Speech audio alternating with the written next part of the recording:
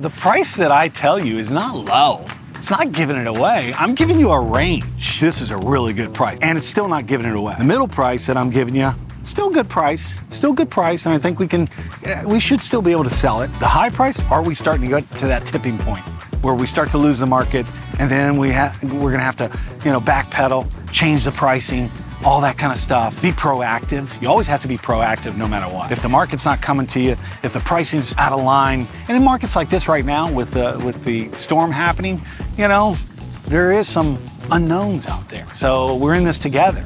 So let's put it out there together at a price that we feel is a good price, trying to maximize based on the market, timing, what's around you, what are you comparing to? Is the market building inventory?